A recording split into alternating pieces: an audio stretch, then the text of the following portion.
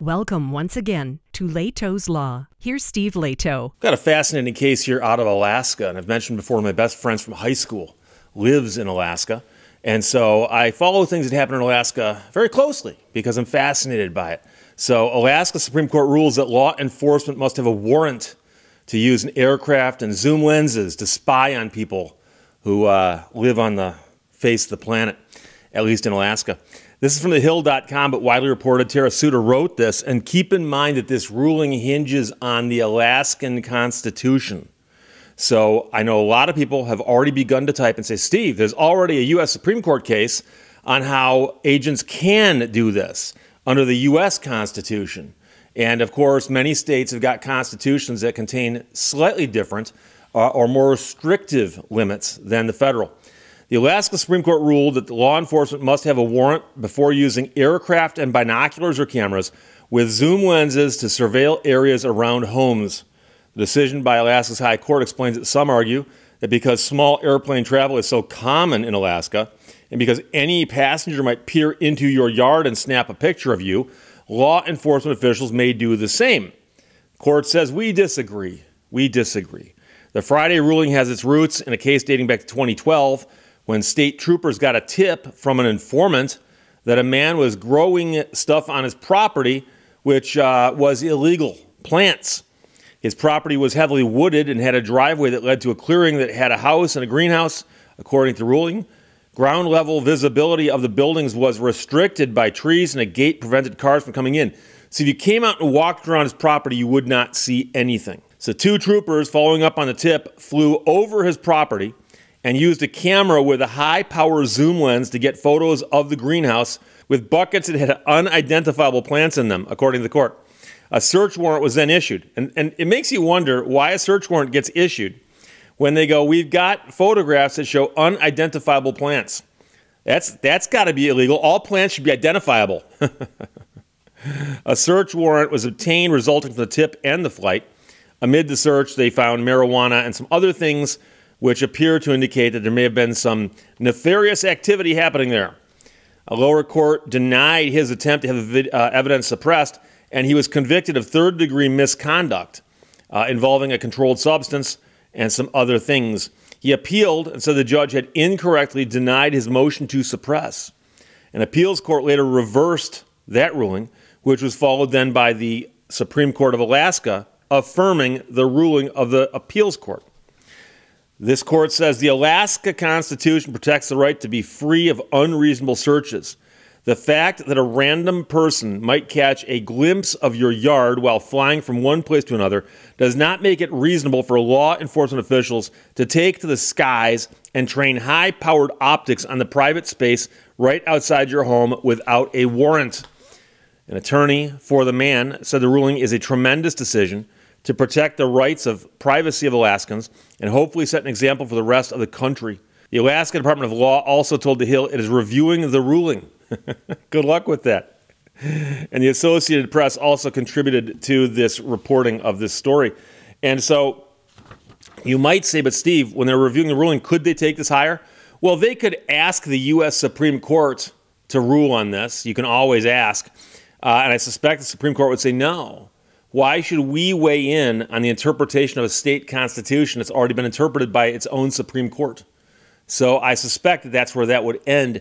But there have been cases. There have been cases about what the government can do, particularly with flying over property and looking down at it. And a lot of times they make the argument. They say, look, you might have privacy fences around your property. You might. But there's people flying over your property all the time, and they're doing so legally. And so if somebody flies over your property legally, they can look out the window, and they could have binoculars. They could have a big old monster zoom lens. They could have all kinds of stuff. And so if somebody flies over your property legally with those things, but remember that the constitutions, I'm talking about the state and the federal and those of other states, that talk about your protection from unreasonable searches, talks about what steps the government cannot take to surveil you. And you have to ask yourself, what kinds of things would we want them doing or not doing? And don't get me wrong, you want law enforcement to enforce the laws. But they get a tip. Now, we don't know if it's an anonymous tip or not, but they said they got a tip. And they got a tip that some guy's growing something out there he shouldn't be growing. So they go out and they go around his property and they can't see in. Okay, let's fly over it. So they fly over it, and loitering over his property, they can take pictures with a gigantic zoom lens, and the pictures show unidentifiable plants. Okay, now we get a search warrant based on that. It's like, wait a second. It appears that the flight didn't add anything to what you already knew. Because the fact that he's growing plants, I got news for you. There are greenhouses that grow plants that aren't illegal. And so, again, the federal interpretations at the U.S. Supreme Court of our big Constitution, when it covers all of us, they've talked all about all the different things. And what's crazy, and when you're in law school, you discover this. When you're taking your con law class or criminal procedure class, sometimes you're talking about all these different things that the government can do to surveil somebody. You discover that, for instance, they might be flying over neighborhoods using cameras that detect heat. I kid you not. Because somebody who's got a grow operation in their house might have a different heat signature than its neighbors. And really, is that what we want? Where they're just flying around looking for things like that? And, you know, I'm not even going to weigh in on that one because I don't even think that's as big of a deal anymore as it used to be. The marijuana cases were huge 20, 30 years ago. Most of them are falling by the wayside now because so many states have legalized it that somebody who's growing it might not be even breaking the law anymore. Now here, this case dates back to 2012, and you got yourself a ruling from the Alaska Supreme Court in 2014. Now keep in mind that, of course, the case dates back to 2012.